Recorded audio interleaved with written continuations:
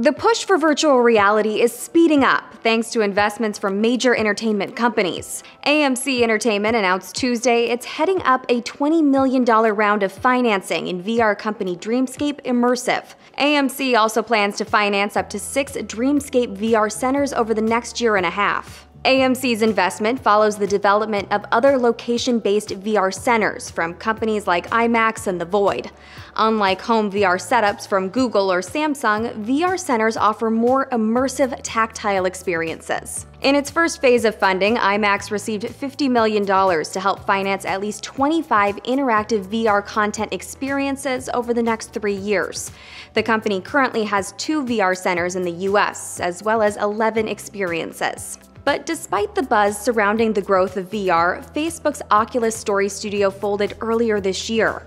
The studio, which made film shorts in VR, announced in May it would start winding down and focus on funding resources for other creators.